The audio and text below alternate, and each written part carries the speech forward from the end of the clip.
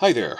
This is just a quick heads up that a clip surfaced of George R.R. Martin talking with his editor when World of Ice and Fire was coming out, in which he stated, yeah, I think the backstory of Tywin Lannister, young Tywin in the Reigns of Castamere, that could sustain its own novel, or maybe 3 shorter books, if I had the time to write it, and I don't.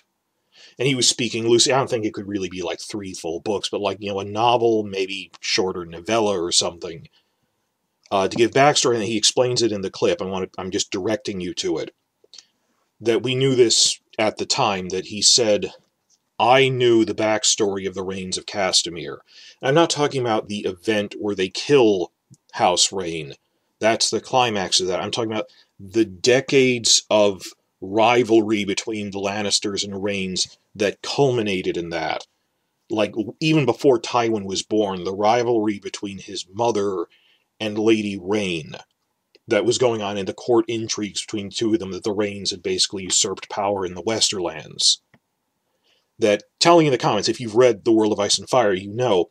And actually, there was a slightly longer pre-release version of that, which is online for free with Wayback Machine, for the history of the Westerlands. So you could read that right now. And for that matter, they adapted it into a double-sized Histories and Lore video, the animated videos, for a later season, that normally like 2 or 3 minutes. This was 5 minutes long, and it's narrated by Jaime, by Nikolai Coster-Waldau in character as Jaime, giving a pretty good summation of this long sidebar about the Lannister-Reyne conflict and the Reyne Rebellion and the history of that. This is going back to like Tywin's grandfather, how Gerald was in power, but his older 2 sons were twins. They died in various circumstances. Both of them at one point had been married to Ellen of House Reyne. How did Tywin's father, the 3rd son, Tytos, who was unqualified, hadn't spent his life being trained because he was the 3rd son and really was not good at ruling the Westerlands, ruling House Lannister, how did he come into that position? And then how Ellen Reyne then married Lord Tarbeck, so it's the Reynes and Tarbecks are related through marriage. And so now how Ellen Reyne Tarbeck it's her rivalries, intrigues. That I've said before, you sit down and read this and go, this could be a one-shot TV season, like a mini-series, or it could sustain a novel. That my point here, and this is the focus of this, whenever Martin says, that story I allude to in the World Book, or aside even in the main novels, that could be a novel unto itself, or a novella. That means it's okay to maybe make a TV spin-off about. In contrast, there's other things where Martin has never really encouraged a spin-off. Like, he never wanted to make a Long Night prequel, even in book form. That was them trying to cash in on White Walker hype. He was really opposed to that. I don't know if you could do Andal Invasions as, if they tried to make it a linear TV show, that is absurd.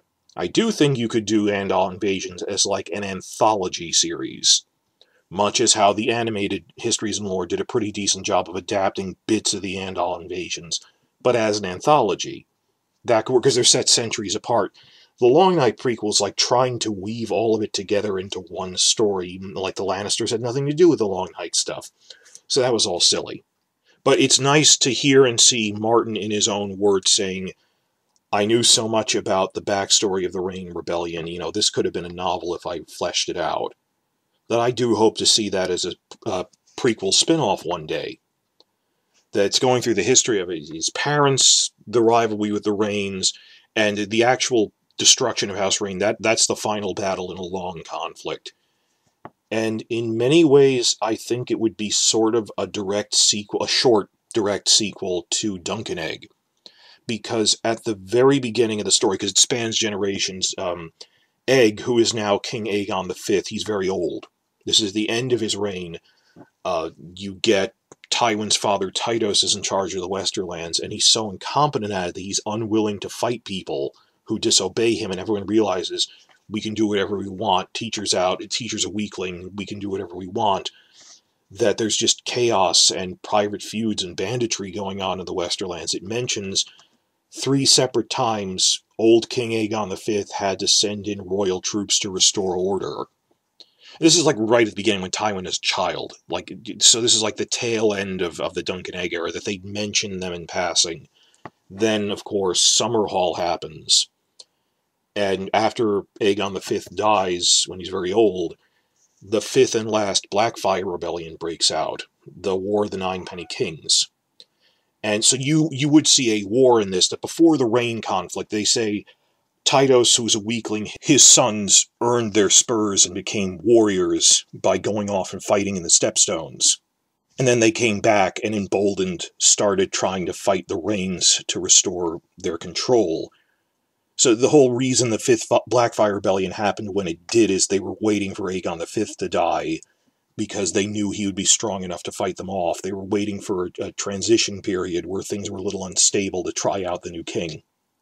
So, hey, they're actively trying to develop a Duncan Egg TV show. I think you could do this concurrently, because it happens so much later, and like elderly Egg, who's a very old man at the time, he's like a side character. They'd mention him, they wouldn't actually be in it. Point is, I've said many times before, I think this would be a good idea for a spin-off, and we strongly suspect this might have actually been one of the first 5 pitches they made. That the first 5 pitches were, well, we know 3 that advanced to the point they had scripts and story bibles were Long Night, Dance of the Dragons, which is House of the Dragon, and Doom of Valyria. Peterson revealed that, the linguist. The other 2 we didn't know directly, but Martin said, look, there's 2 stories from Fire and Blood Part 1, so logically, if the second half is on the dance, the first half is on the Targaryen conquest, and its aftermath through Maegor. So we're pretty sure the 4th idea was Targaryen conquest and its aftermath. I have no idea what the 5th prequel pitch was. Maybe it would. They said it wasn't Duncan Egg. Duncan Egg was part of round 2. Why would they pitch young Corlys when they were doing things as broad as that at that point? That they wouldn't have pitched that then. Nymeria, too similar to Old Valyria. So the only 2 candidates I can really think of that have enough source material are young Tywin or the first Blackfire Rebellion. Which I don't think they'd even try to suggest that, because they never mentioned the name Blackfire in the original show. And when I say Blackfire Rebellion, I mean a 7-season show starting when he's a child, starting when his father is hand to the king to his cousin Daeron I, the young dragon, invading Dorne, and that's like 1 season. Then season 2 is Baelor the Blessed. Then season 3 would be Aegon the Unworthy and all of his follies, which Martin has repeatedly said he wants to write a book about, because there's a lot of stuff that went on. And then like season 5 to 7 or something would be the actual Blackfire Rebellion, somewhere in that region. It's a little bit more loose than like the Dance of the Dragons era. It would span 50 years, but starting with Daemon's father and then getting up to Daemon Blackfire, that given one or the other, given the state of things when they were pitching all these in 2016, I really think the 5th pitch was more probably young Tywin and the Reyne Rebellion than it ever could have been Blackfire, because people would have wanted to see. They know Tywin from the Game of Thrones, versus Blackfire was never mentioned in Game of Thrones. The name. In the animated stuff, yeah, but not this. So the point of this video is to point you to other videos. There were other points. It's nice to see Martin in his own words saying, this could be a story in its own right, because if it could be a book, we're okay with them making a TV season about it. Not The Long Night. The Long Night, he never said that. But like I said, how Targaryen Conquest plus Faith Militant Uprising could be like a 7-season show. He mentioned very specifically that the novella about the Sons of the Dragon era, about the Faith Militant, he went, this could be like 3 TV seasons, 3 books. The first, there's the outbreak of the rebellion under Aenys the Weakling, the rise of Maegor, and then the fall of Maegor. That's 3 short books, which equals 3 TV seasons. That would be like seasons 3 through 5 of a Conquest show, or something. So, I don't know if this could be 3 short seasons of something, young Tywin. If you got good writers, you could always do that, but at the very least, I think a 10-episode, one-shot miniseries with a lot of time skips I don't know if I'd sit around for 3 TV movies, whatever they do with that Martin thinks this is a story unto itself. Because if it can be a novel, it can be a TV project. And that's encouraging. It's good to see it. I'm going to archive this in wikis and stuff that Martin thinks this could be a show. It could be a novel, which could in turn be a show. And I'm fine with that. So the links to it are, it's actually Los Siete Reinos, the Spanish language website, found the clip, and they posted it on their personal YouTube thing. Yavi Marcos, he already posted that, so rather than post the clip myself, I'm going to do the right thing and just point you to his video clip of Martin saying this. This is all in the description box below and at the end of the video. Then I'm going to link you to someone loaded up online. Red Team Review already loaded up the 5-minute long Reigns of Castamere thing, so I'm going to point you to that too and go, this could be a TV project. And then the third link is going to be to the online version of the History of the Westerlands that talks about this. So I'm just rambling this off quickly. I know I didn't have time to edit it very well. I'm sorry, keeping this relatively close to 10 minutes. Of here Martin in his own words saying, you know, the story of the Reyne Rebellion, which starts before Tywin is born, but leads through his parents, through his birth, through his rise as a teenager. This could be like 3 short books or 1 really long book. Which, yeah, this could be, they're trying to make spin-offs. If there's, don't scrape the bottom of the barrel with made-up ideas. Maybe first we should start with spin-off ideas that Martin himself thought would be pretty good stories to tell. That there is a story here waiting to be told of what shaped Tywin, what shaped the main generation of Lannisters in the story. That he was reacting to the weakness of his father and all that, and all this other backgrounds. It would be the story of the 5th Blackfire Rebellion as well. Like a Dunk and Egg show would show the 2nd through 4th rebellions, but not the 5th one because they're dead. And it would be like a bridge between Dunk and Egg to Robert's Rebellion. I don't think they'd actually show Robert's Rebellion, but you'd get the idea that this is the story that happens right before, because Tywin is, in Game of Thrones, he's a younger man in this, and would bridge that divide.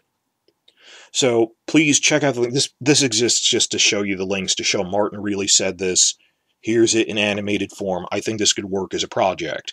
Martin himself saying this should be a novel if I ever had the time. And I'd like to see that in like the next wave of pitches in like 2 years from now or something.